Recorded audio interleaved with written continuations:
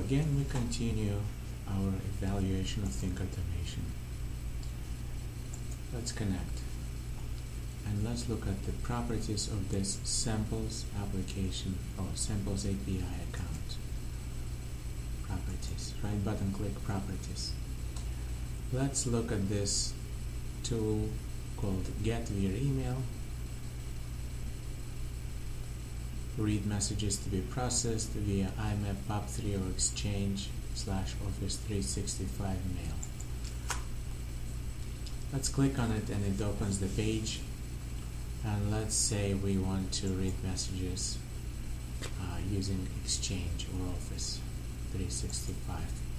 Let's click on it, and AWS URL, we were supposed to fill this out by replacing the Exchange server with a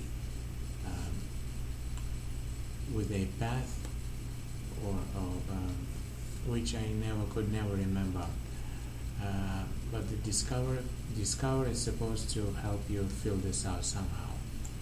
We can get back to that later. Username, you put in your username and the password that you use to sign into your Exchange account. At this point,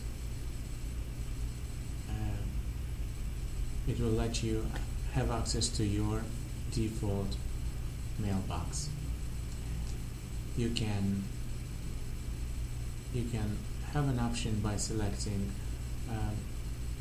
Open Other Mailbox. That's if you have access to more than one mailbox. I'm not going to actually go through this because I don't think it will work on this computer. And then once you click on Select button, it will let you select a subfolder within the account. Normally it's an inbox. So these are the basic steps that you would normally go through. That's all I wanted to show in this short video. More later.